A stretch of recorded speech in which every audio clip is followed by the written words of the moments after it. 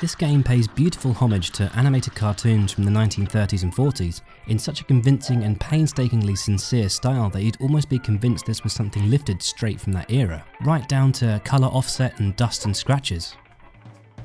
It looks so authentic because the designers used traditional animation techniques to achieve the style. They drew all the characters on traditional workstations on separate pieces of paper using early animation techniques. Although unlike traditional Golden Age animation, which then went on to paint these lines onto see-through cells, Studio MDHR scanned each of these drawings into a computer and cleaned them up and coloured them digitally. Now, this game is all about style over substance, and that's not necessarily a bad thing. Let's see why. Firstly, let's look at references. Cartoons from early on in the Golden Age of animation, like Felix the Cat, Betty Boop and other Fleischer Studio cartoons, have been the clearest influence for Cuphead. This means that characters will always be moving in some way, even when standing still. This is why characters tend to bob up and down in a resting stance, because why would you spend all your effort as an animator of bringing a character to life when it's just going to be static? It's like the opposite of Dragon Ball Z. Like in Fleischer cartoons, many characters in Cuphead are bendy and malleable, almost like big parade balloons filled with water. This has much to do with character appeal, which we'll come to in a bit. Before Disney came in and cleared the decks with its new realistic and aesthetically more pleasing animation process, this rubber hose animation was what animators used as the benchmark. What's interesting to note is the lack of easing, which is when a movement comes to a slow and gentle stop. It's not entirely absent, but most movements are often flat and snappy. This doesn't make them any less accomplished, of course, but it removes any sense that the character could exist in a more real-world setting. And this is why the sinister character designs are even more effective. The fact they're fully fictional and cartoony means they can do absolutely anything, like turn into a plane, and it wouldn't seem out of place at all. This also means that while you're quite happy fighting a genie, you've no idea if he's going to turn into a screen-filling monster. There's something about these rule-breaking transformations that are quite nightmarish, fueling that extra dread when facing these super hard boss fights. It's also interesting to note, get your notebooks out, that many of the boss fights' final phases end up with them changing into a vehicle or machine of sorts. And personally, I find these transformations really satisfying to watch, just as they're so smooth. Even though this rubber hose animation sometimes feels awkward to look at, the actual design of the characters helped their appeal. Appeal is how aesthetically pleasing it is to look at a character, either in their movement or in their character design or both, and can apply to protagonists in a sympathetic way so you're on their side, or to antagonists in an interesting way so you're not turned off from their sharp design. You'll notice how most characters in Cuphead all have circles or curves some way in their design, even in characters where straight lines should be, like in the robot or the boat. Curves traditionally convey warmth and comfort in character design, while straight edges might convey a sense of danger or aggression, which makes the rounded, bouncy design of the bosses even more menacing. This contrast between the simple, happy design and their menacing actions is what makes the boss characters in this game, and indeed many characters from this era, much more unsettling. Also, curves make for some great undulating wavy motion. The boat and the genie are great examples here. It's almost hypnotic to watch. Not that you really get a chance to watch, mind. Yeah! What curves do mean though is that when a strong or directed action takes place, straight lines will be prominent. This gives a great sense of power and creates a cool dynamic contrast within the character. You'll still see Cuphead and Mugman retaining their floppy Mickey Mouse movement throughout most of the actions though.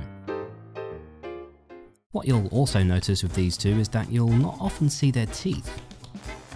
That might sound like an odd observation, but you'll nearly always see the boss character's teeth, so much so that it's almost a prominent feature. This is, of course, a very clear way to show aggression. That's only natural, you're fighting with them. Cupman and Mughead do bare their teeth when shooting, of course. Expect to see a lot of anticipation in Cuphead, because this game is all based around muscle memory.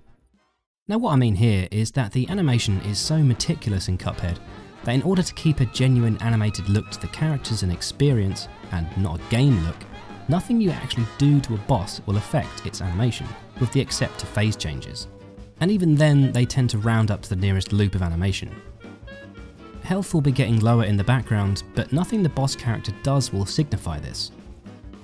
If every time you hit a boss and they recoiled, the frame of animation that they're currently in would suddenly need to snap to the recoil animation, and this sudden change would ruin the illusion that you're playing a cartoon. Although this does actually happen occasionally. Hey, it's not perfect. And also, if you're eagle-eyed, you might see a slight pause where the game is deciding which move the boss will do next.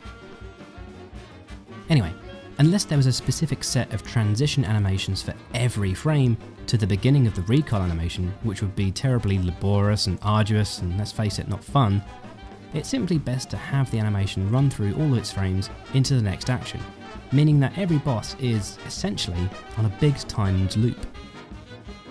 So, when it comes around for a boss or one of its underlings to attack you, and because you have limited health, there'll be a long moment where it pauses after pulling back.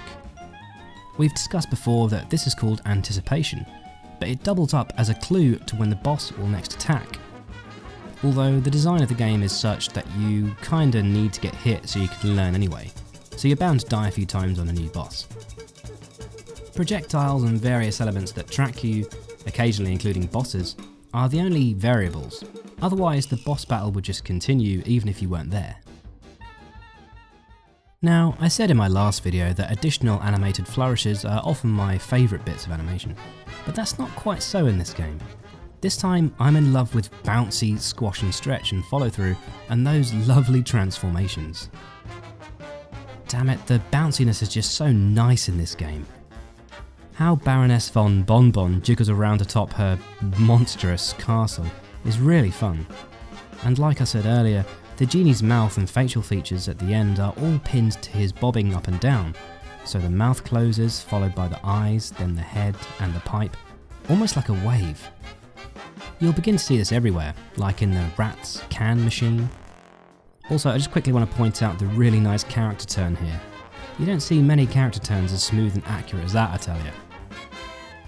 The cigar has a real nice look to him as he's essentially just a big curve, and this allows for that nice big squash and stretch here.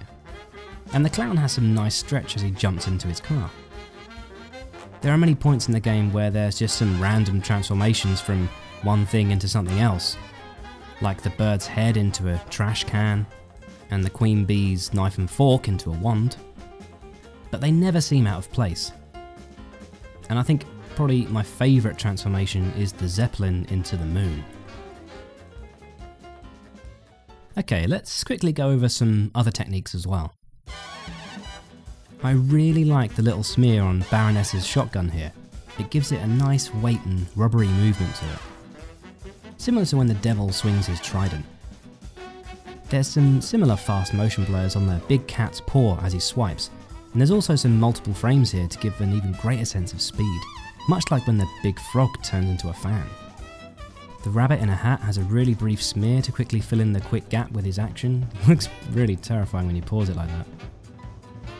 Some quick action doesn't need smearing, such as the gravestone with some little motion lines. Some characters will vibrate violently if they've just performed a heavy or powerful action, such as the barrel here in the boat fight or the rat when he's pulling his levers. The frog's legs will jitter in a similar fashion here as well. Some characters blink with their pupils, which is unsettling, such as the boat and the slime ball. Speaking of pupils, when some characters go into a sort of overdrive mode, their pupils will go really long, like with the dragon and the castle. And some characters' eyes will spin if they're performing an action, like the carrot, queen bee and the dragon. And sometimes they'll change colour, like the flower and King Dice. Or sometimes they'll be replaced with snakes, like the mermaid. There's a fantastic video hosted by Jake Clark from Studio MDHR, and he goes through his design process for the boss characters, and it's really interesting to watch. And he explains through all these references and how he builds from a few keyframes into really smooth animation. This game took around 4 years to make, and it's this studio's first game, and there's so much passion and soul into every part of it. I sincerely hope that this reborn animation philosophy begins to make its way into more areas of game design, because it's not necessarily the understanding of animation's history that's required to make something look nice like Cuphead, but an understanding of how to make moving things interesting, enjoyable, and fun to look at. Sure, you can apply a classic idea to a new skin on a 3D model and that'll do the job, but you'll nearly always be able to tell when something's had more heart and soul poured into it. Thanks for watching. Consider supporting me on Patreon if you want to see a video more than once every 2 months. You get some cool perks, and consider sharing this video too. Comment below on what your thoughts are on Cuphead's animation, and have a lovely Christmas.